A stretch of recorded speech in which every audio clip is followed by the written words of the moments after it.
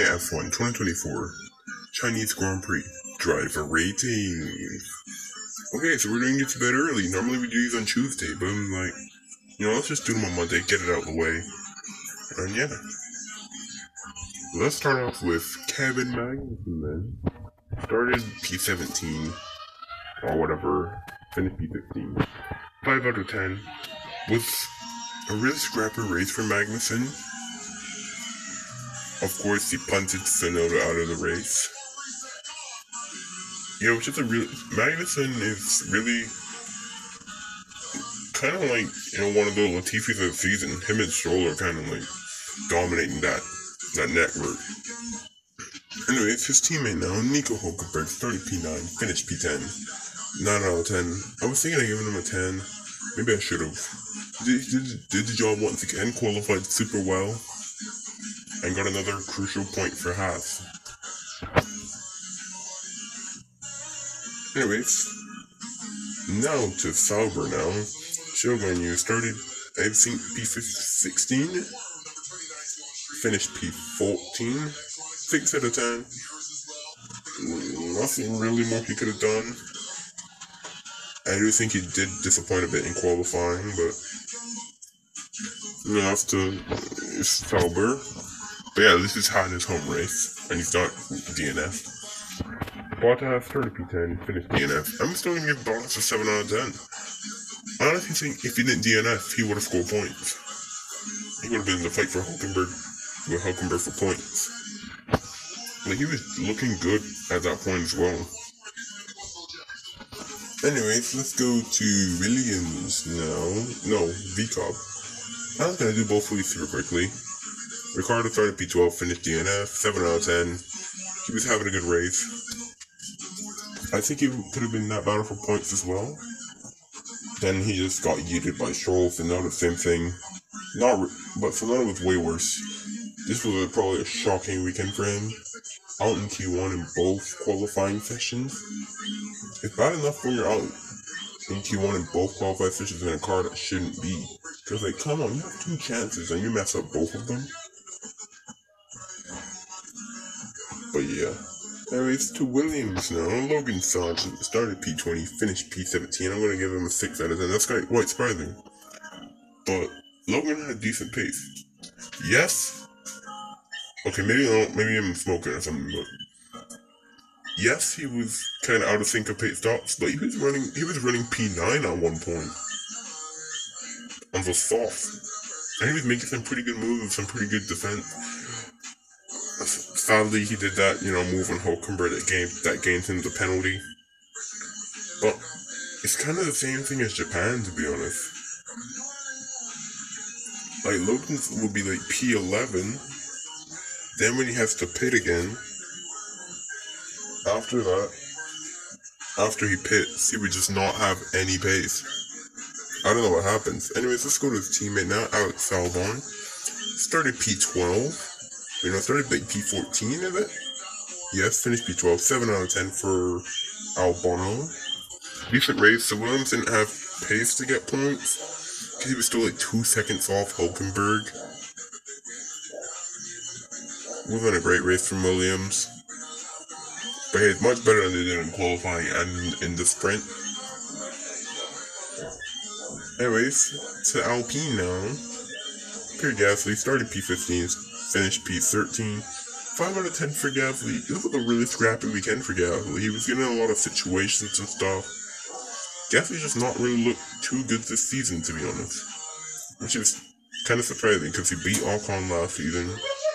But I don't think that's going to happen this season. Speaking of Ocon now, also I spelled Gasly wrong. Ocon started P13, finished P11. Seems surprising. 8 out of 10 for Ocon. Almost caught points in the Alpine. Alpine were actually looking good this weekend. And he was still probably like 2 seconds off Hulkenberg, but he was close. He was running in the points at some point, and he got to Q3. Both of them got to not Q3, Q2. But yeah, Alpine looking a bit better. Now let's go up to Aston Martin now. This is where it gets interesting. Lance Stroll started P11, finished P16. I have gone for a whopping 1 out of 10. He is lucky, because honestly, I was gonna just give him I was just not gonna care, and I was just gonna give him a 0 out of 10, to be honest. What on earth? How the heck did he not see Ricardo? I just want to even know, like, how did he not see Ricardo? Or anybody? Like, he had so much space, and then he had the audacity to blame it on Ricardo as well. Lance should not be an F1. Anyways, back to Alonso now. Started P3, finished P7. Oh, I didn't even rate Alonso. I'm gonna give Alonso an 8 out of 10 anyways, because great pace. Sadly that soft tire kinda wasn't gonna work in the long run anyways. I'm glad he pitted though, because it probably would have been worse. Or maybe better if he would have, if he would have stayed on the soft tire, tried to see what happened. Yeah, I don't think that would have been a very good idea, in my opinion.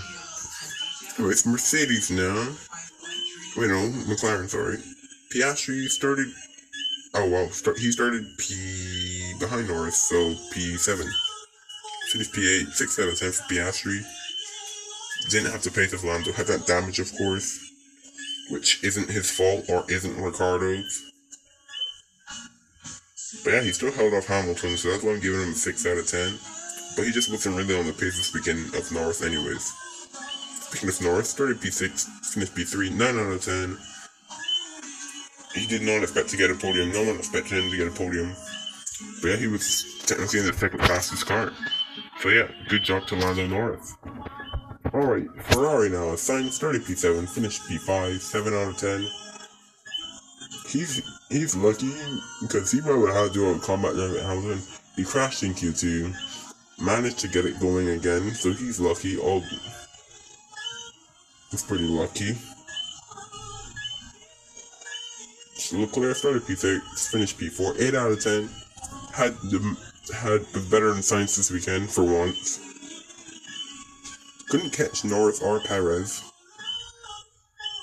Yeah, Ferrari just surprisingly didn't have much pace as the McLaren. Anyways. Mercedes now. Russell started P8, finished P6. I'm actually gonna go with a 7 out of 10 for Russell. Okay, Mercedes didn't look too badly. It would have been interesting to see where Hamilton would have finished if he made it into Q3. But yeah, Russell's doing the bits in Mercedes. They've definitely extended a bit. Well, probably because of Stroll, but they've extended a bigger gap over Aston. It was 1 point, and they've extended it to 8 points or something like that. But yeah, Russell isn't doing too badly in the championship. Now let's go to Hamilton. Started P18, finished P9. I'm gonna give Hamilton a 6. Wasn't a good weekend. If it was just off the sprint, it would probably honestly... If it was just off the sprint race, it would probably be a 10, to be honest. But to have that high and then have that low, at least he made it back to P9. He's lucky for the safety car. Honestly, I felt like at one point he wasn't going to get points. But honestly, the Merc tends to look way better at the closing stages of the race. But he couldn't even catch Piastri, and Piastri had damage. So that's kind of embarrassing a bit, not gonna lie. But yeah, at least he finished in the points, got another 2 points. Come on, Hamilton, you can stop getting 2 points. But hey, at least the sprint gave him 7 points, so he didn't lose out too much.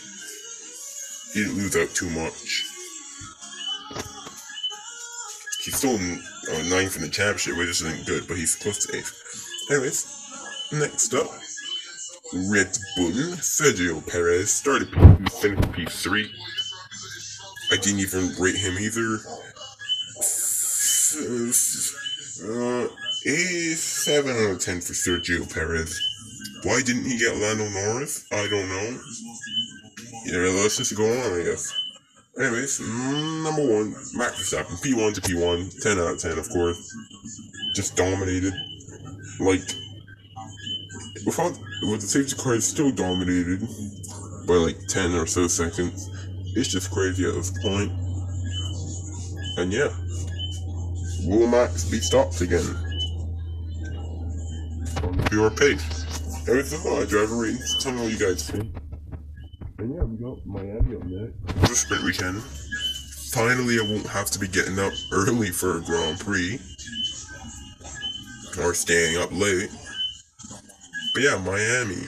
But yeah, hopefully you guys enjoyed these driver ratings a bit earlier than usual. But yeah, hopefully you guys enjoyed. I'll see you guys later.